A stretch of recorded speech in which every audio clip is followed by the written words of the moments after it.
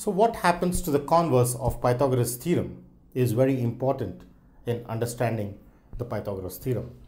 Now, as the Pythagoras theorem says that in a right angle triangle, that is, if one of the angle is 90, then square of hypotenuse is sum of squares of other two sides. So the converse of Pythagoras theorem also holds equally true. That is, if I have the square of one of the side equal to sum of squares of other two sides, then definitely one of the angle must be 90 degrees and the angle opposite to the first side will be 90 degrees. So let's see the proof in detail for converse of Pythagoras theorem or the converse of Bode theorem. So statement is, if the square of one side of a triangle is equal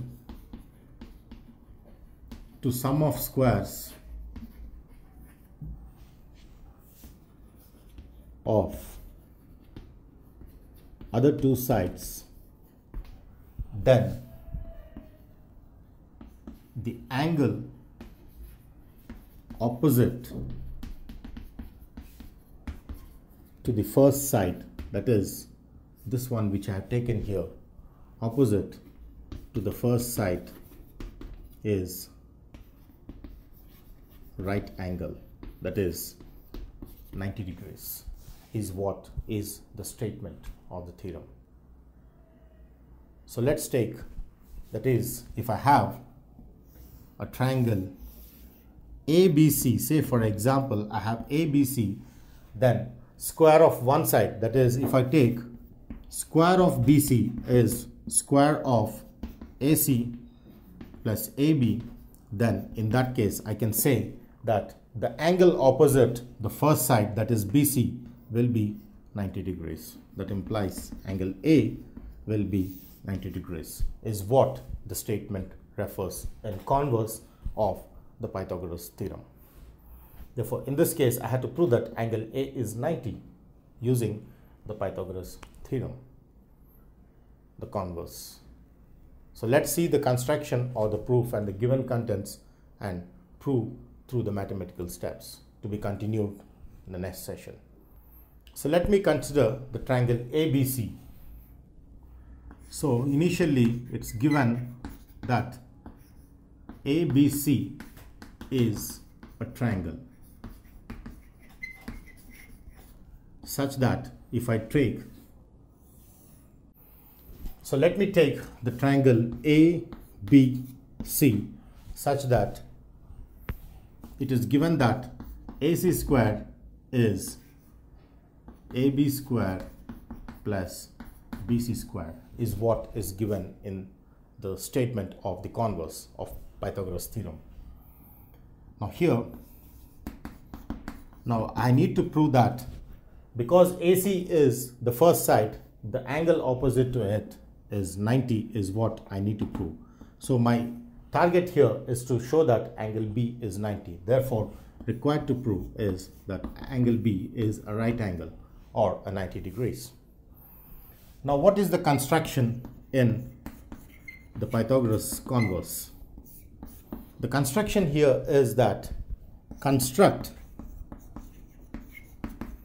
a triangle PQR such that I construct a triangle PQR such that I have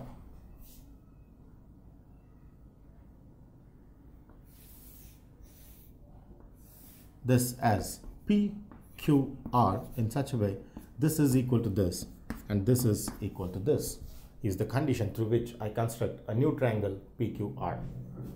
So construct a triangle PQR such that AB equals PQ and BC equals QR, is what is the construction out here.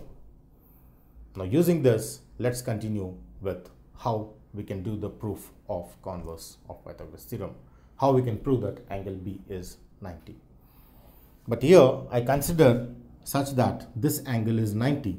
So construct a right angled triangle PQR with angle Q equal to 90 is the special case.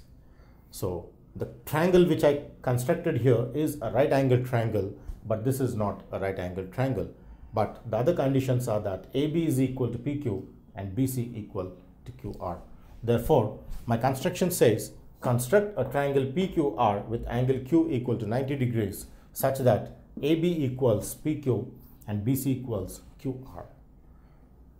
So continued with the proof. Now, with the construction of the triangle PQR, let me consider in the proof with the initial step as considering the triangle PQR. Now, this triangle being a right angled triangle, I can use Pythagoras theorem, which says that since angle Q is 90, therefore I can use the Pythagoras theorem, which says PR square is PQ square plus QR square, since by Pythagoras theorem for this right angled triangle, right angled at Q. Now with this, I clearly have PQ is equal to AB, which I have taken in the construction. Therefore, in place of PQ, I substitute AB, which is AB square, and QR, which is equal to BC, which I get in this. This is because PQ equals AB and QR equals BC is what we have in the construction. Now in this case, we also have AB square plus BC square is AC square, which we have considered in the given part of the statement. Therefore, I have AB square plus BC square, which is AC square, indirectly PR square equal to this, since given. This is given in the statement. Therefore, this can be reduced to AC square. Now, PR square equal to AC square, when the powers are equal, the bases are equal, because by law of index, these two powers being equal, that implies my basis PR is equal to AC. That means this is again equal to this. Now, as I can see from the three triangles, this side is equal to this side is equal to this side, and this side is equal to this side.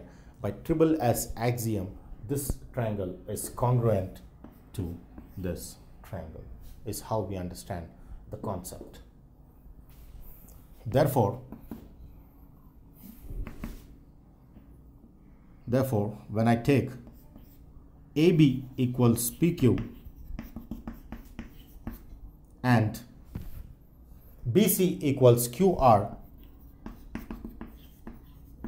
and AC equals PR, implies triangle ABC is congruent to triangle PQR. This is strictly by triple S axiom or triple S congruency axiom. Therefore, this triangle is congruent to this, which makes me understand that when two triangles are congruent, they are equal in all respects. Therefore, their corresponding sides are equal and their corresponding angles are equal. Therefore, this being 90 makes me with the proof angle B is 90. That implies angle B is equal to angle Q, which is 90. Therefore, angle B is 90 by congruency. Therefore, this proves the statement of converse of this Pythagoras theorem, where if the square of one of the sides is sum of squares of other two sides, then also indirectly I have one of the angle is 90. That angle which is opposite to the first side must be 90, and therefore this will be 90 in a right angle triangle.